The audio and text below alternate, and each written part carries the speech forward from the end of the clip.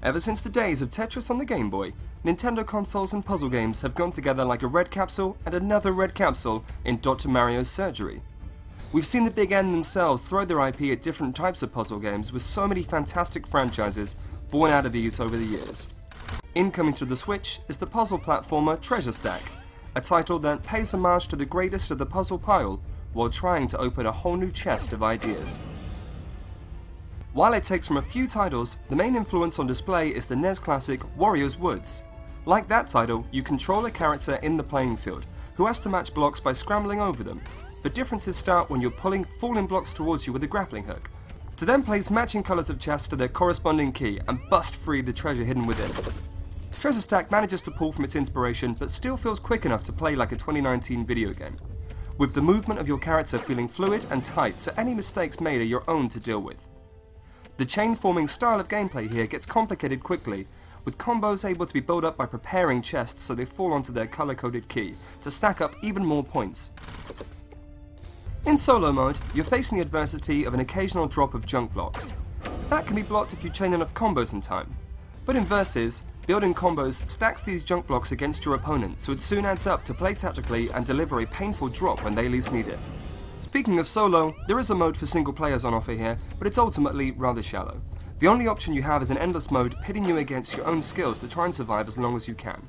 This mode also happens to be the only way you can unlock the game's expansive list of playable characters and grapples.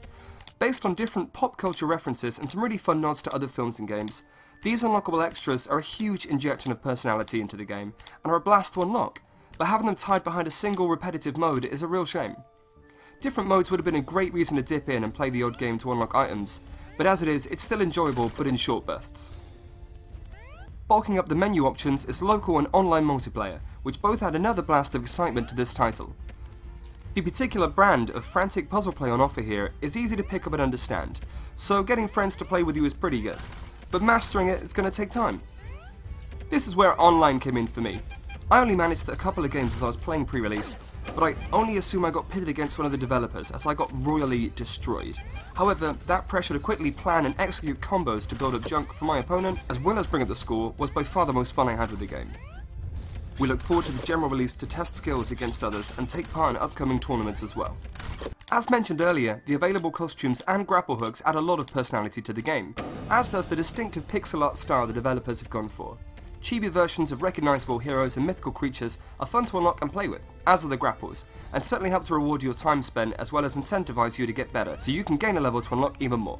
Playing online, I found myself looking at my opponent's equipped items as well and wanted to push even further, so I could have a chance of unlocking the same.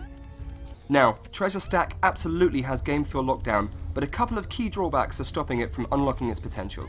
Despite the game taking place almost entirely in a thin vertical rectangle during matches, there is no tape mode option on Switch, which feels like a glaring omission. Also of note is a lack of colorblind options to help distinguish between chests for people who will struggle. A simple palette swap to different items would be an easy solution to this.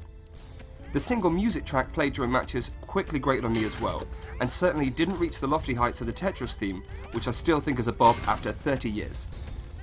Finally, as mentioned, the lack of variety in modes is really frustrating, as is the fact that as far as we can tell, online play doesn't carry over experience like single player to help with unlocking items. There is so much fun stuff to unlock and play with, so having a single mode that quickly runs dry being the only way to access this is a real shame.